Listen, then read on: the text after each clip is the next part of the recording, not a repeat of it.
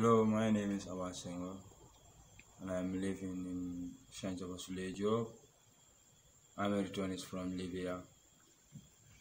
My aim was when I got in Europe, I should buy a house for my family because we are in hard places that we cannot do something for each other. But when I got in Europe, I will buy houses, I'll give them money, and I will do what they want. That is my intention before I go to Bagwe. But I started my journey from Senegal. I got Mali, Burkina Faso, Niger. I have Agadez, we have Libya. And I was in Libya almost 3 to 4 years from 2014 to 2018. And I've been in prison.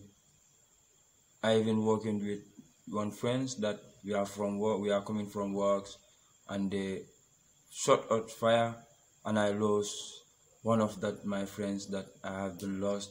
We are coming from work, so then they shoot us and he lost his life.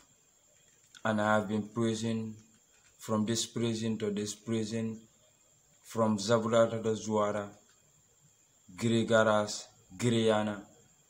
All those prisons I have been there. I even tried to cross the sea, but they have been catching me and take me to prison. They have beaten me every day to pay money. I don't have no money. They have been torturing me every day to call my mother or my father, let them send money for me. But I was told them that I don't have any family in Gambia. It's only me. So then in that prison, I mingled with IOM. They have been returned me back to my country.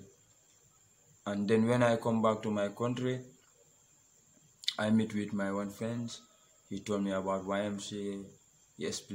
He narrated something about YMCA that today, Alhamdulillah, I was getting myself and working with my own skills. And they are the one who provide the skills for me. I able to sit in the public and talk to them about my story. They are the one who provide that for me. Today, I learn skills from tailoring at YMCA, and I become to be a peacemaker, peace ambassador. I get their certificate. Now I'm a volunteering from peacemakers at YMCA, and I do many things at YMCA.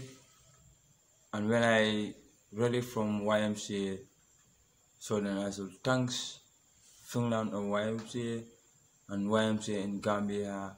Today they make me to motivate, they make me to educate and learn some skills. Last few years back, the time I was in and today is so different.